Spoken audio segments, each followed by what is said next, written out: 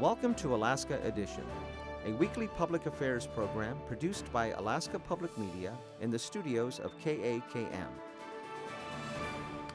Hello and welcome to Alaska Edition. I'm your host, Zachariah Hughes, and today we are talking all about Juneau. The legislative session started this week and we're already seeing battles brew over the budget, as well as a raft of pre-filed bills ranging wildly in feasibility and relevance. To discuss what's ahead this session and how it stacks up to years past, I am lucky to be joined by two journalists with years of experience covering the legislature.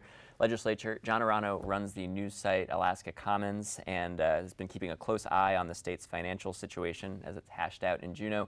And Rich Maurer is an editor at the Alaska Dispatch News and a long-time political reporter. So, Rich, just starting out right off the bat, how does this session compare to past ones in terms of the focus? Well, it seems like this year, every year there's always some big thing, whether it's gas line or oil taxes. But this year there's an overwhelming thing, and that's the budget and the so-called fiscal plan, which hopefully will resolve some of the issues of the huge deficit that Alaska is facing, and it's going to dominate and perhaps overwhelm this session. And so, John, what are the moving parts in that regard? I mean, between the governor's plan, the legislature's proposal, just different things that are being discussed? Sure. So this week, the budget proposal offered by the Walker administration was introduced to the House and Senate Finance Committees. It's basically showing what we're dealing with, which is the third straight year of a $3.5 billion deficit or more. That's still an open question, and an operating budget of $5 billion. What Walker is proposing, what Governor Walker is proposing, is a one-time payout of $3 billion from the Constitutional Budget Reserve. Also, across the board, kind of what I would refer to as nickel and diming taxes, alcohol tax, tobacco tax, and then basically reinstating a 6% income tax, which, Rich, you'd know better than me, but that went away in the 80s, I think? It was before my time, that? too. Went away in 1980. Gotcha. And this comes after last year. You know, we started to see the price of oil dip. Now it's, you know, our budgets, even the budget that we're dealing with now is based on $56 a barrel oil. I think it just ticked a smidge up over $30 a barrel today. So there was a fun article about how the actual steel drums that we store the oil in are $100. The actual barrels are more valuable right now than the oil that is housed in them. So that is our budget proposal, and there's also major changes in terms of the permanent fund dividend, where as of now we all receive our nice dividend checks from the earnings of the permanent fund. Walker is proposing that we instead use the earnings to fund government, and instead use and also the production tax to fund government, and use the oil and gas royalties to pay out our dividend, which best case scenario cuts the checks in half for the average Alaskan.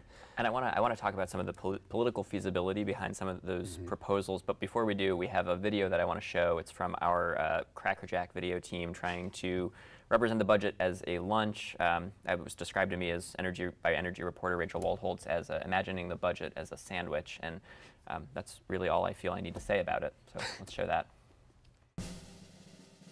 Say the state budget is your lunch. There's a lot there. About $2.5 billion comes from the federal government. That money's earmarked for specific things, so let's set it aside. What's left is the general fund. That's what the governor and lawmakers have to come up with each year. Over the last decade, most of that has come from oil revenue. As recently as a couple years ago, that worked pretty well. Oil prices were really high. But since then, prices have plummeted, and oil production is down too. Now, lawmakers have to figure out how to make the state's lunch with a lot less in the fridge. Option 1, cut spending. There are a few things that make up the bulk of the budget. The biggest chunk is education. Next is health and social services. More than half of this is Medicaid. Number 3, refundable oil tax credits. These go mostly to smaller companies, many of them in Cook Inlet. Then there's the University of Alaska and the Department of Corrections. And the Department of Transportation. Well, what if we just got rid of the ferries? You hear about a lot of other things, like the legislature's expensive office space in Anchorage, or per diem for lawmakers and staff. What if we just cut the whole legislature? And while we're at it, the governor's office. That still leaves $1 billion in the budget. Option 2, raise revenue. That means taxes. Right now, the state expects to take in just over $1 billion in oil revenue and $500 million in all other taxes. What if we double the minimum tax on oil companies? Governor Bill Walker has proposed the first income tax since 1980. Some lawmakers have said they'd like a sales tax better. Call it a 3% sales tax. The governor has also proposed raising taxes on fishing, mining, tourism, and motor fuel. Also alcohol and tobacco. And there's always that marijuana tax. And all of that only gets us halfway there. Option 3, raid the cookie jar. The state has 2 main savings accounts. There's the Constitutional Budget Reserve, that's the state's rainy day fund. Then there's the Permanent Fund. You can't touch the principal, but you can use the earnings. Here's the catch. A big chunk of those earnings go to the Permanent Fund dividend. So if you use the earnings, you reduce the dividend.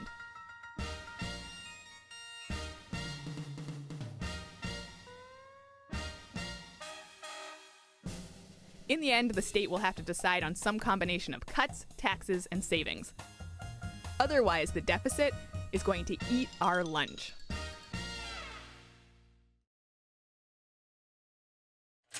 Rich, regardless of how you feel about cookies, Oreos cookies as a part of the lunch, I do want to ask what some of the calculus that lawmakers are working with as far as weighing those options, cuts versus raiding the cookie jar, Well, I think probably the most interesting thing that's happened in the last 3 or 4 months is that that legislators came at this thing in the summer, the spring, saying, cuts, we got to cut state government. And people would ask them, if we're doing our job as journalists, we're asking them, well, where? And that's sort of where there was some stumbling. Well, you could say, well, cut Medicaid, okay, where, cut what in Medicaid?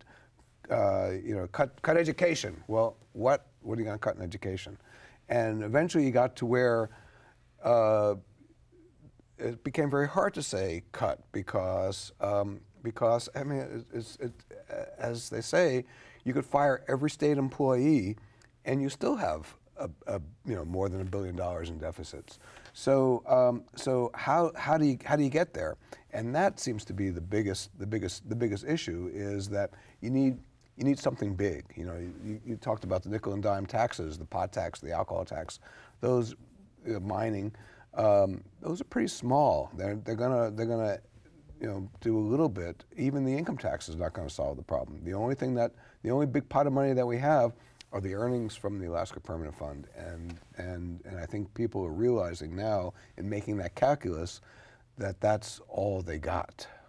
And when S&P downgraded Alaska's credit from AAA to AA just a few weeks ago, AA plus, AA plus. So I never got a AA plus, so that's a foreign grade to me. But that was part of the explanation, right? Was that the money exists, but this is a political problem. Is that accurate? Yeah, and I don't think AA plus is. I think probably Michigan would love to have a AA plus. So it's not like we're crying. But that says it all, that we're not sitting fat completely, but we're not really hurting yet. And John, how the governor's plan that kind of has come out before all other steps, how's that been greeted in the legislature? Well, first off, our fiscal crisis looked delicious. It's been received probably how you would expect it to be. There's, a kind of a jagged ideological divide in the legislature. The minority caucus, or the Democratic Independent Coalition, is very concerned about how an income tax would negatively hurt lower income people. It's better than a sales tax, for instance, which predominantly hurts, the lower the income, the worse the sales tax can be.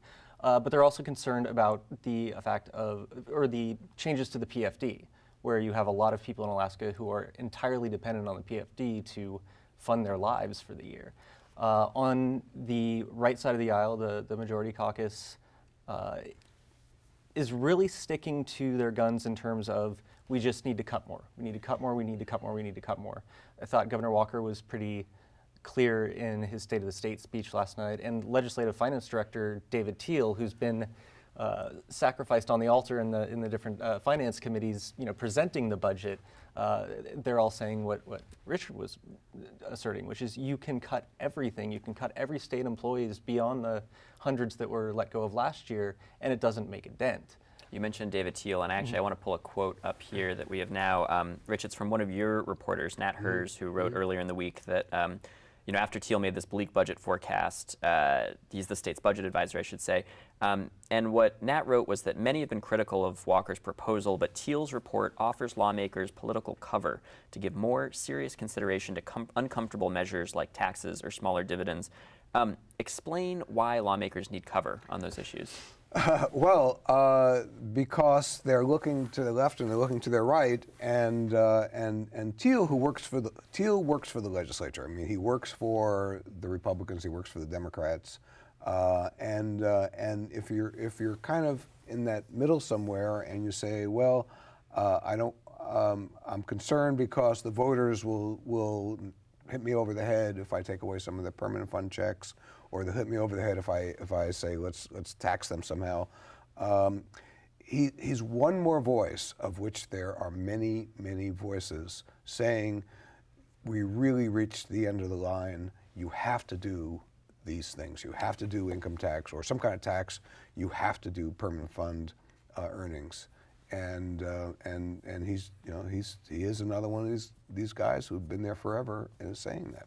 And John, anything to add to that? Yeah, I mean, Craig Tootin, who's one of our other reporters, he's basically camped in the finance committees, or at least watching on the gavel. As Richard said, Teal's been straight up front and just saying we are burning through our reserves.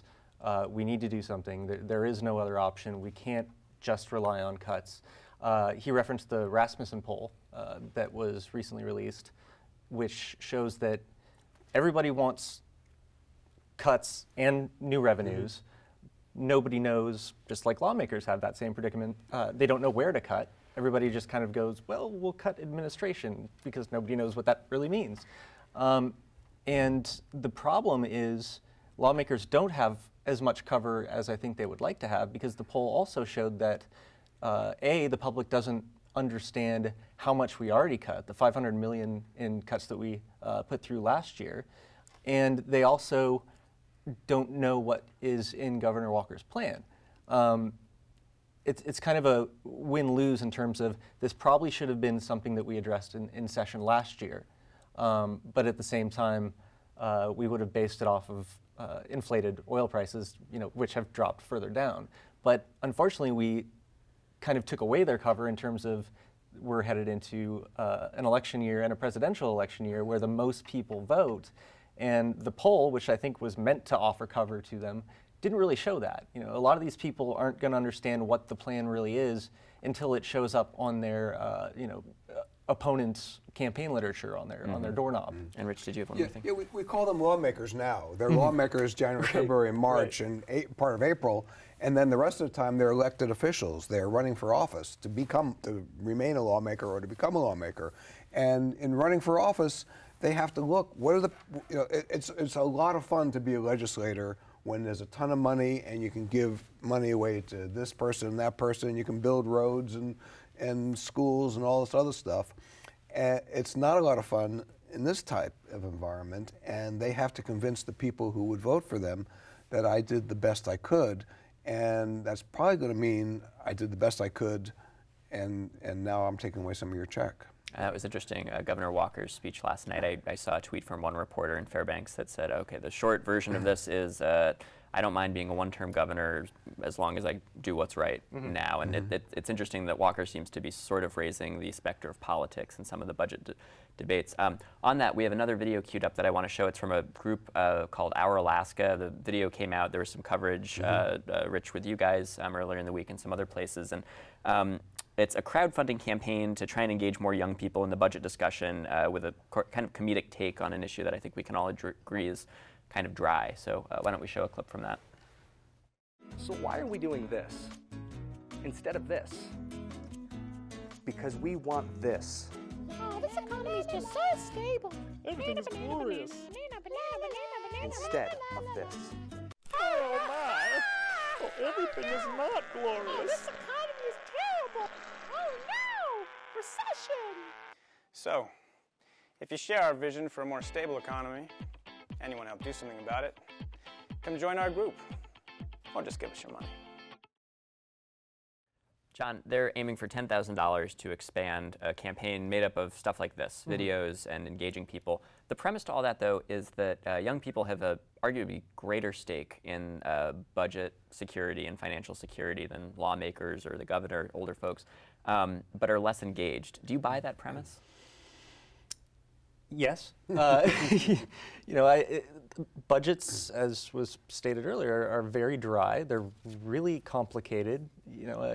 As journalists, it's a lot of hours trying to figure out what this means and where this is coming from and whether which part of the sandwich can you do with that? Younger voters, and this could be changing just because economics are coming to the forefront, both in state and national and world politics.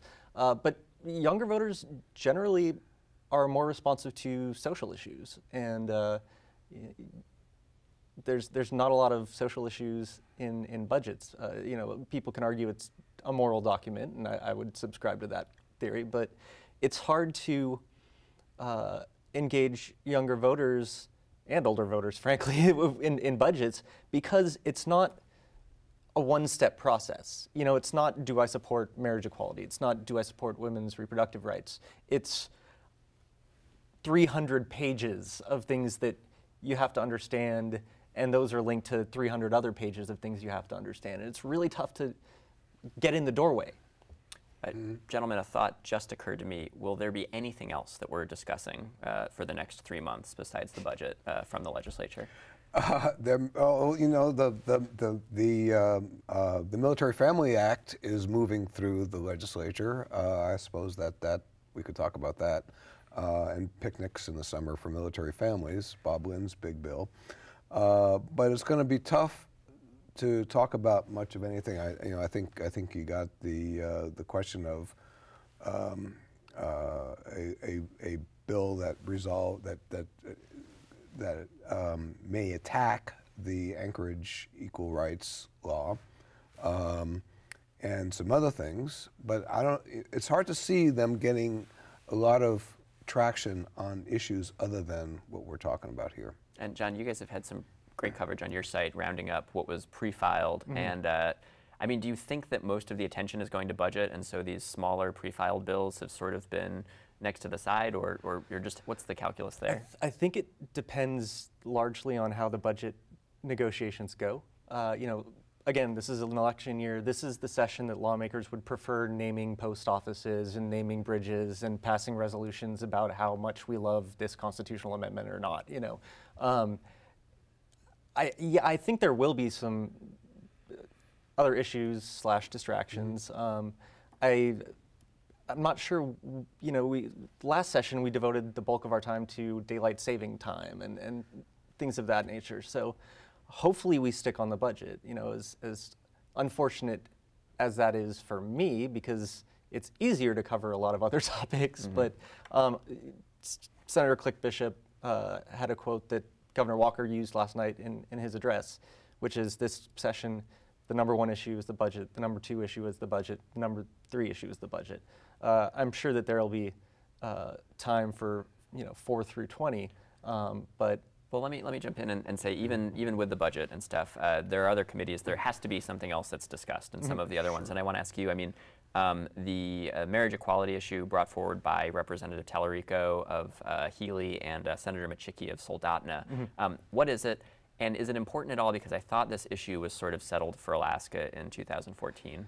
I think it's an interesting approach. What it is it protects clergy from solemnizing a marriage for a same-sex couple. It's Alaska. you don't have to be a priest or a rabbi or anything like that to marry someone. You just have to go down to the courthouse and get the papers filed. So this basically says if a member of the clergy or anyone else really has a deeply held religious belief that they don't support marriage equality, they don't have to marry the couple. They also don't have to provide accommodations or services or anything like that. I talked to Senator Michiki for quite a long time. The day that I published the article about it, my concern is, number one, when we passed the Anchorage Ordinance, finally codifying anti-discrimination laws, there was a large amount of time spent on religious exemptions because what defines someone who should be exempt? So we developed this whole criteria for, well, are you this much of clergy, or are you in bus ministries, or all sorts of terms that some places come up with to shelter employees. The parking lot shoveling. Yeah, exactly. Yeah. The karate ministry, that there is one. So that is not established in state law. Additionally, we don't have any anti-discrimination laws at the state level. Now, Senator Michiki holds that this would only affect the clergy. My contention is I think it could be more broadly interpreted. People like to try to stretch things, to serve their own purposes. But my main strange takeaway from it is because we don't have a statewide anti-discrimination law, and we do have marriage equality now, which is the law of the land, which means you can get married on a Sunday, then if your landlord finds out on a Monday or your employer finds out on a Tuesday, you can be fired or evicted. Why would the first action that the state takes be to protect clergy? There are two bills in the legislature right now that are statewide anti-discrimination laws from Representative Andy Josephson, a Democrat, and Kathy Munoz, a Republican from Juneau. My suggestion to Senator Michiki is why not combine his bill with either Josephson or Munoz's bill. And he did go as far as to say that if my concerns were accurate in terms of it being used outside of the clergy or expanded for whatever reason, he said he'd vote against his own bill. Mm-hmm. And he didn't. He said he wasn't wholly opposed to looking into the anti-discrimination state law. And Rich, did you have anything to add? I mean, we laugh about the snowplow ministry, but in fact, it's true. It's true. So how do you get around that? You can't have the government deciding who is a journalist, who is a priest, and because then you have the First Amendment issue. So there is that problem. But on the other hand, Michiki makes a point. Well, what I'm trying to do is not so much protect the minister from officiating, because it seems like a minister could decide who he wants to officiate for, but or she. But to protect a minister against a subpoena of their sermon, which did happen in Houston, Texas, and it seems like the First Amendment might also protect that pastor from being subpoenaed. Maybe not. I don't know. I don't know what the final resolution was in Houston. They actually canceled the subpoena. Yeah, I mean, that's crazy. Yeah, it's like exactly. subpoenaing my reporter's notes. Right. You can't do that either without a lot of effort. So maybe Michiki's measure is not quite as necessary as he thinks it is. I do want to ask, with the not abundant amount of time that we have left, are we going to see a capital budget? You got a bond? Anything. I mean, I'm just curious with all the belt tightening, or maybe belt cinching is a more accurate term for it. You have to have some capital budget because you have to match federal funds unless you want to throw that money away. So you got to have some capital budget, and there are needs in the state that no matter how bad things are, in any economy, in any recession, any depression, there's always some money being spent. I mean, in the Great Depression in the United States, there were people who were still working and making money. You got to have some kind of construction budget. The Walker's proposal is to have a bond, which would be a little different than we've had before. but there will be some capital budget. And John, last question to you is about cannabis and the state's newest legalized industry. We saw in that sandwich thing that it's likely to be about a pickle's worth of revenues from that. But and more sandwiches. Is there more legislation expected to come out of the legislature, or are we at a point where this is just a local issue? I think it's going to be both. I know that in Anchorage, at the assembly level, there's their own ad hoc committee that's looking at local taxes. I know that Assembly Chair Dick Traney is very adamant about making sure that Anchorage is going to see some cash come in from that, and hopefully keep it outside of the tax cap. In the legislature, they just had a hearing yesterday with Cynthia Franklin for now the marijuana board, talking about different proposals that isn't sitting well with the emerging cannabis industry when you're talking about a per ounce tax.